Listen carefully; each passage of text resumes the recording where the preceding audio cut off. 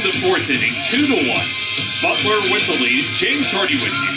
Sanford's hosting 3 events in March for alumni and parents of current students. If you live in or around Atlanta, Louisville, Kentucky, or New York City, you're invited to join us for these receptions.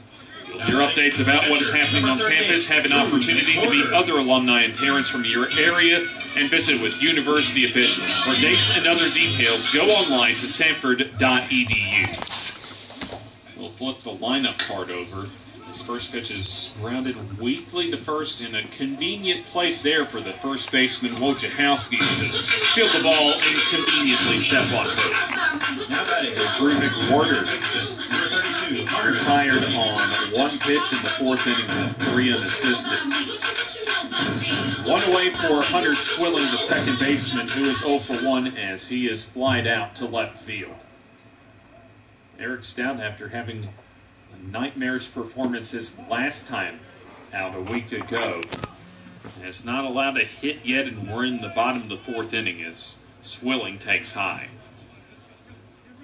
Infield back at all positions for Butler, and the fastball almost hits Swilling. As the second baseman for Samford ahead in the count. Swilling, the freshman from out of Columbus, Georgia, as the 2-0 is swung, and a fly ball into center field. Has a little bit of carry as Calderon will stop in right center to make the catch. 2 away for Brandon Powell. Only 4 pitches for Stout, and he's so far had his easiest inning of the ball game. Both teams with a very young roster coming in. 9 freshmen for both teams, just 7 seniors for Butler, and 8 for Samford. First pitch is strike. It's Powell behind the count, 0-1. As he has lined out to first base his last time up. Had some rain earlier, but that stopped. 0-1. The curveball that's inside. Caleb Bryson on deck. 2 outs though. It's Powell going against the lefty. Stout sends the foul ball off a fastball. So 1-2 count. We'll be on with you for Samford and Purdue tomorrow. That'll be a 2 o'clock first pitch here on Sanford Sports TV. 1-2. There's a swing and a foul ball that will go out of play. Mike Grace will have Samford men's basketball on senior night tomorrow against Western Carolina, with a pregame at 5:40 and tip-off at 6 o'clock from just over at the Pete Hanna Center. 2-strike pitch.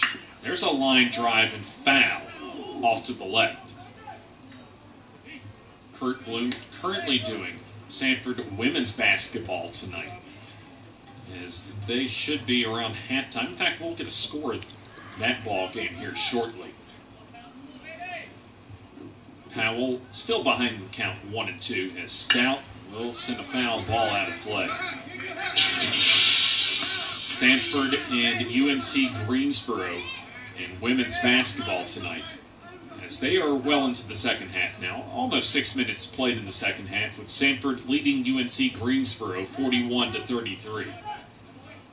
For women's basketball, their senior day will be a special Sunday 1 o'clock tip-off from the Pete Hanna Center.